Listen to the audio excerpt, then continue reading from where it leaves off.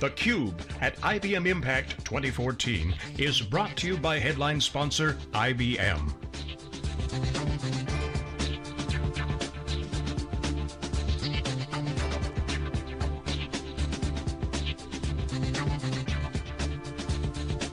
Here are your hosts, John Furrier and Paul Gillin. Okay, welcome back everyone. We're here live in Las Vegas for IBM Impact. This is SiliconANGLE's theCUBE. It's our flagship program. We go out to the events, extract the signal from the noise. I'm John Furrier, the founder of SiliconANGLE, and I'm joined with Dave Laverty, VP of Marketing and Big Data and Analytics at IBM. Welcome to theCUBE. Thank you. Great to see you. Big Data Analytics, obviously a big part of the story, underpinning everything around what's going on with solutions and outcomes today. So I got to get your take on IBM's no stranger to big data and data in general. We just had Bob Picciano on talking about his 27 years at IBM, but it's changed. So I want to first talk to you about something around the skills and roles. There always seems to be a data scientist for hire somewhere. Yeah. So DBAs are supposedly going to be going out of business, such that people say, but you know, the role of the DBA is changing, right? That's necessarily going to go anywhere soon. The analyst is changing, the role of an analyst, a business analyst, and now at the C level, at the CEO and CIO level, they're analysts. So there's a lot of interactions going on that was siloed in the past within companies. So I want you to talk about the skills out there that you see that are developing and the gaps between them. Yeah, if you think about, maybe the way to start this is to think about what do we see happening right now, and especially on this topic. And you know, you've been talking about this topic around big data and analytics for quite some time. It has not died down, you know that. If anything, it's probably gotten even more intense. And what we're seeing in the clients that we're talking to, and I'm sure Bob touched on this, is that you know, it's happening at every level. You know, CEOs, boardroom level conversations around data and big data. And you got to say, well, why is that? You know, why is that become such a hot issue now at that high level? It's really because organizations are seeing that they can drive competitive advantage, they can really think about this in terms of greater insight that they can start to bring into their organizations. They can create new businesses around data. So it's changing the face of business in many, many, many ways. You know, and some of the, when you think about this, okay, so if it's dramatically changing business, what's supporting that? And what's happening around that? What are the skill sets needed? And if you think about, you know, some of the things we cited through a bunch of research that are out there, I'll just cite a couple of facts. 70% of CEOs are prioritizing competitive or thinking about the perspective of consumer and customer insight as a #1 priority. 73% of CEOs see customer insight as one of their major competitive advantages. Think about that. Think about the data that has to sit behind that to make that happen. 82% of CMOs are increasing their use of social media. 75% of CIOs see mobile solutions as a key part of their strategy going forward, across all industries. Yeah. So when you think about this, another key one, COOs, 70% of them need more visibility into their supply chain. All of that is data dependent, right? So that's what's driving this need. They're running their business. They're running their business, but they're finally waking up to the fact that this data is now a real asset to them, and either they're going to take advantage of this from a competitive standpoint, or their competitor is going to do it and they're going to find themselves behind. You know, right? I've always admired IBM as one of the best marketing companies on the planet. It's just historically always been a really market-driven company. Even go back to the roots of the founders, and Smarter Plan obviously gets a lot of awards and genius, but I think the social business angle is really interesting to me, because you mentioned social media. People look at social media as a gimmick.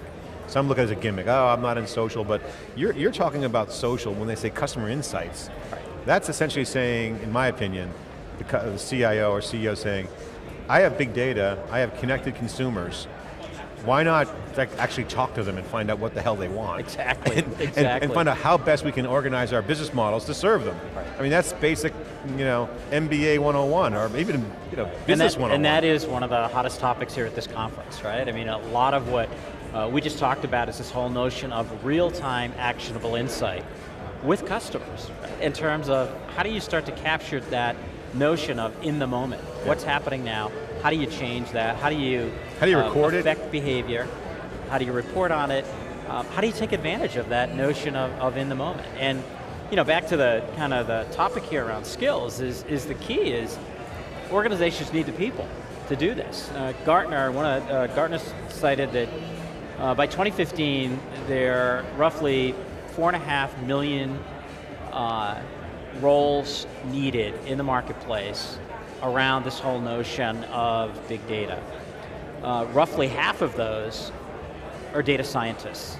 And it's people who really understand kind of that whole model of how do you understand the context of the business and also understand what's needed behind it and the technology that you need to deploy to best use that data effectively in an organization. So Dave, let's pivot off the skills gap and the skill set area and go into more of the outcomes, because that's what Bob was talking about. You mentioned some of the things that you found. So I want to ask you the question. So, if every CEO or CIO or CMO, whatever is digital marketing to running the business, says, hey, I was told by the CUBE interview that I can instrument my business 100% and wire it together so that I can look at everything, hiring practices, supply chain, IT, how do I do it? What do I do? But you can't say call IBM, because of course they're going to call IBM, but seriously, what advice would you say, I want that product, I want the architecture, I want that ability to write code and write software packages or applications? I mean, there's no simple answers to this, mainly because it's all happening so fast. But the way we're approaching it, and one of the things that I think has really helped us and is driving us in this direction, is we've built now really a volume of what we refer to as use cases. So given the breadth of capability we do have, because we've got the services capability, we've certainly got breadth of capability in our products and in our offerings, cutting across all dimensions of this, from data, from analytics, from social, from mobile, from our cloud offerings, and now building all of that in terms of service offerings, where you could compose services together to build the right applications. It's taking these use cases, and we've got over 70 of these documented now by industry, where we've worked with probably 40 to 50,000 different engagements now globally over the past 5 years, and profiled these use cases so that we've got hard examples of where other organizations are proving out how to take advantage of data in these models. What are the right technologies that need to be applied? And how do you fast track? How do you get there quickly, right? So it really is kind of that bleeding edge expertise that you bring to the table of where it's been tried and true and proven by these industry leaders that are doing this today. So give me some examples, what customers are saying here at the show and from the folks that you've talked to out in the field about big data and how they're putting it into practice. Can you give some examples? Yeah, I mean, it's across every industry, right? I mean, if you think about retail. Retail's a great example. We all live this, traditional retail versus what's happening today on the internet. Yes, beyond easy convenience, price, convenience, compare and shop, but think about all the data that's being collected on the back end. It's not just what you buy, but it's what you browse for and didn't buy, and knowing how the opinions of others start to affect what you do. And we're working with dozens of retailers today to build that model. Macy's is a great example of one we're working with, to build out that model, to really get to that point of what is kind of true desire. What's your next action? What do you really want to see? What do you really want to understand? Think about it in the commercial sense of what's happening today with everything becoming the datafication of everything. Everything from aircraft engines to appliances to cars. We're working with a number of major car manufacturers now in the whole notion of predictive maintenance, right? And how that's having a dramatic effect on customer satisfaction, because they can anticipate things happening much sooner. You bring up a good point. I just wrote a tweet on the crowd chat about it, because I think this highlights a trend that's emerging. Big data was really great, and analytics and visualization was the instant killer app, right? I can see the data. But I'm hearing more and more this show about the back end. The back end is much more of an architectural conversation, meaning it's not just have a scalable back end, it's multiple back ends. You're using multiple data sources that could be on NoSQL data, structured data, external customer partner data, crowdsourced data. Now, that is causing this back-end conversation, back-end systems meaning, yes. what are those engagement systems? So what's your take on that, and how do you talk to customers about that trend? Because that's in your wheelhouse. Well, absolutely. One of the things that we have done, we created this thing called Watson Foundations, which is bringing together all the capabilities that we have that apply to big data and analytics. One element of that is another initiative we created, or a view, an architecture, which we're calling a zone architecture, which is really a way to think about all the various types of data that a company has to think about today. Structured, unstructured data in the form of text data, video feeds, really anything that they need to think about. And then how do you best manage that? And think of it almost like zones within a manufacturing operation, where you have some that are focused around typical transaction data, right? And how do you ingest that information? How do you structure that information? How do you govern that information? Another area focused around real time. What are the things that you really need to put a perspective on in terms of that data from a real-time perspective, and how do you manage it, and how do you bring analytics close to that data so you can really determine, as things are happening, what's changing, right? So another zone. Yeah. Another one really is around exploration. So how do you use Hadoop effectively to ingest some of this information, do some rough exploration of what's of value and what's not, and then take what is of value, bring it into a structured warehouse or a data mart, to then do a deeper level of analysis, potentially develop kind of standard reporting against it, that sort of thing. And all of this sort of underlying it, what have you put in place around a governance, integration and governance layer to secure and protect that information? So that whole notion of an architecture we've hardened now is playing very well with clients in terms of making sense of all this, and how the IT organizations have to start to think about this in a logical way to serve the needs of the business, right? I'm smiling because you just make it sound, what you just said is very complex. You're inside the factory of IBM, so you've got a good lay of the land. That's really, really hard to do. Yeah. But if you start from, what are the applications you're trying to create, right? That's where it starts. Yeah. And think about all the data sources you have. How do you best deal with that? And that's the new landscape that technology leaders and CIOs, IT organizations have really got to start to think about, right? Our job is to make that simple for them and figure out whether it's an on-prem environment, whether it's a cloud environment, or whether it's a hybrid environment. And that's really where IBM shines, right? Where do I get the zone? Where can I find more information about the zones concept, the architecture? Is it Watson?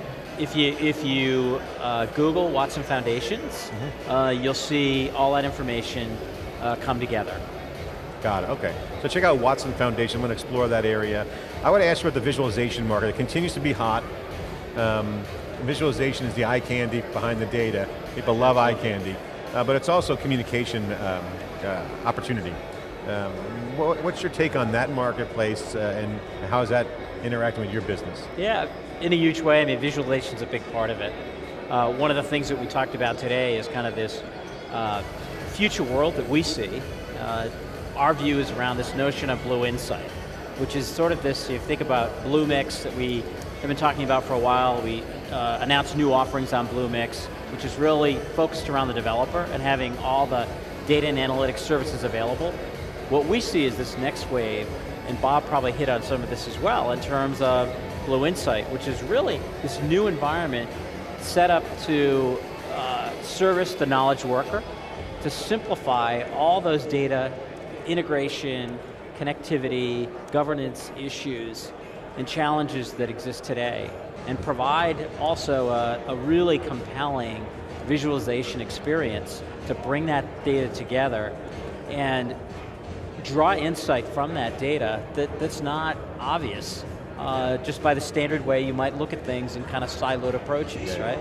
How do you bring it together? How do you correlate that data together to really kind of come up with that new insight that you've never had thought of before? Yeah, the breaking down the silos is a very key message here.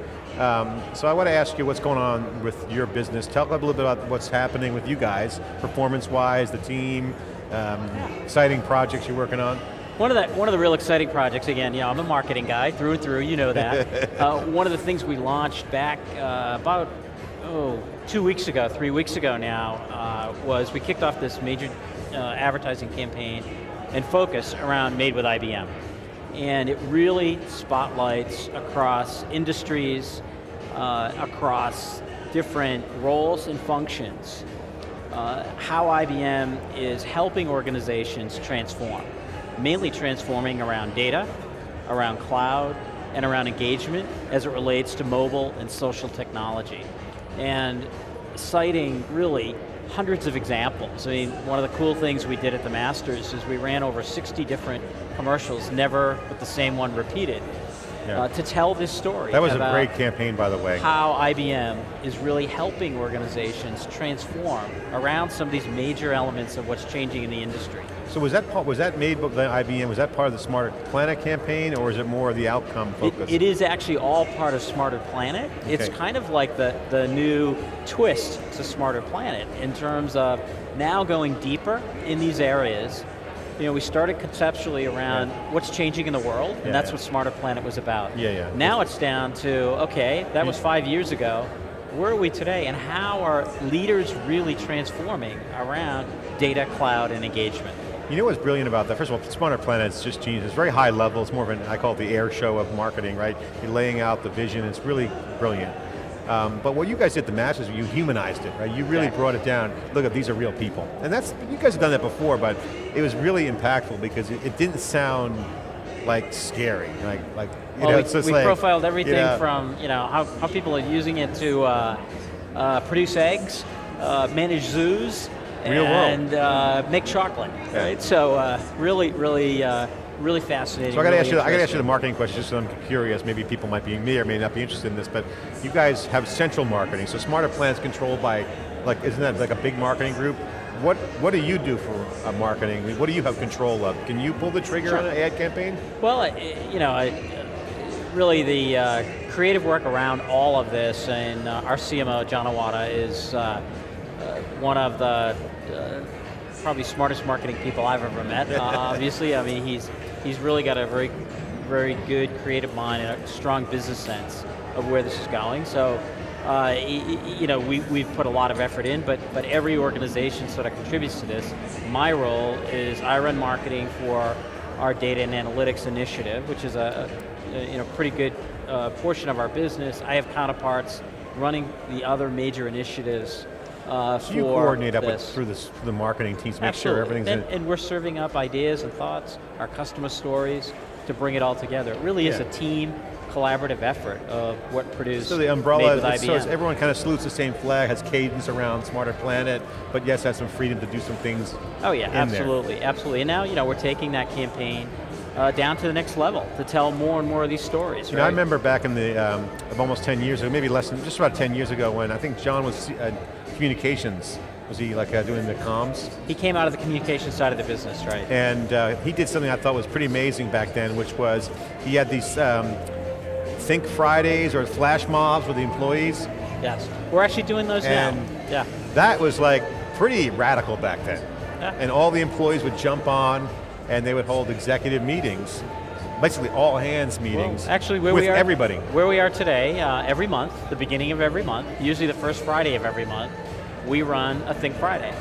And it's all designed to educate all 430,000 IBMers around the globe on a particular topic and get them engaged. So we, as the marketing teams typically build a lot of that content, but it really is about enlistment of every role in the company of how they can better understand these topics. I think he deserves some props for that. Obviously he's a CMO now, so we've got the social, probably gets social pretty well. Obviously social works here.